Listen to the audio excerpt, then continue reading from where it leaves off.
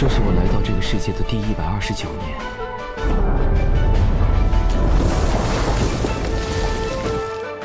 渡仙女，我要灭了你宗门上下，一个都不放过。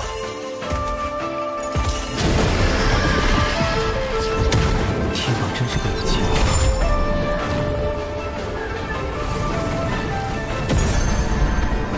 就算门内天仙全部冲上去，也只能是送死。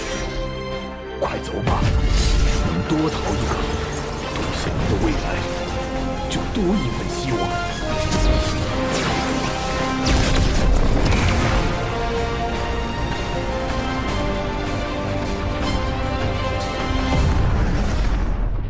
什么情况？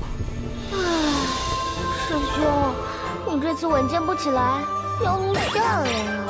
洪荒太险恶了，人心太复杂了，因果太害人了。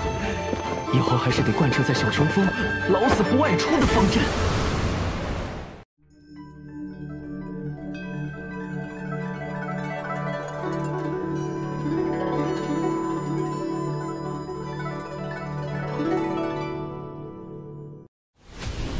成仙，成道，这就是仙路。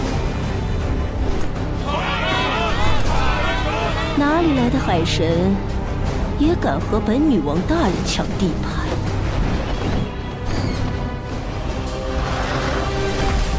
仙路缥缈，世事无常，大道千载，终须自渡。